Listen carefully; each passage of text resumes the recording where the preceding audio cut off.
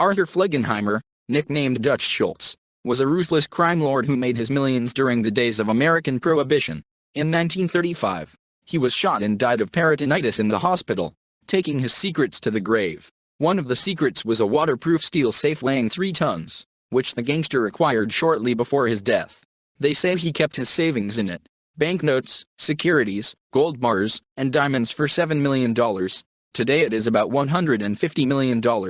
The Dutchman Schultz wanted to hide his money where no one could ever find it, and, apparently, he succeeded.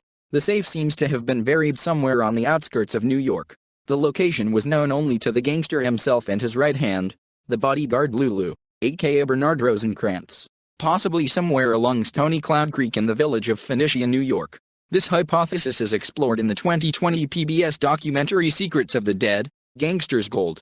On-screen treasure hunters Steve Zizulek and Ryan Fizakis used personal connections to locate the treasure. They spoke to local private detective Bruce Alterman and the grandfather of documentary filmmaker Elizabeth Trojan, who had once worked for Schultz as a heavyweight.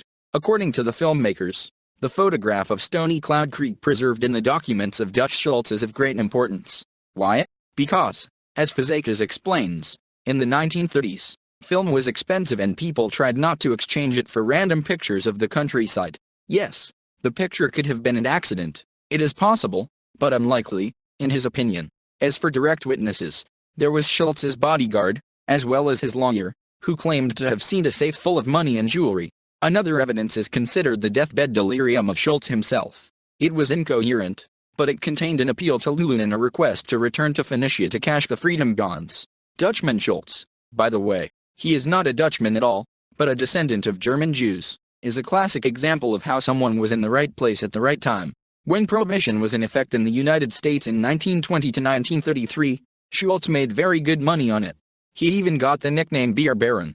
He worked in tandem with Joey and Owen, who ran an underground restaurant. They formed a partnership that challenged the existing power of the underworld. Their opponents were the 5 families of the Italian Mafia and the Irish Mafia. In such a situation, one wrong move, and your forbidden cocktail becomes the last one. After the repeal of Prohibition, Schultz continued his illegal activities. A new source of income for him was the Harlem Numbers scam, a lottery involving bets on the racetrack. He was also involved in restaurant racketeering and many other dark deeds. Prosecutor Thomas Dewey tried to nail Dutch Schultz for tax evasion, and never left him alone.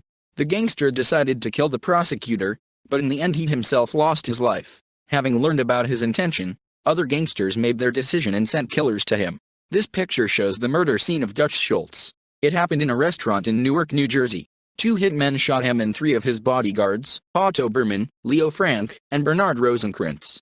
All died either on the spot or later in the hospital. So, the fate of the Beer Baron was decided by a bullet.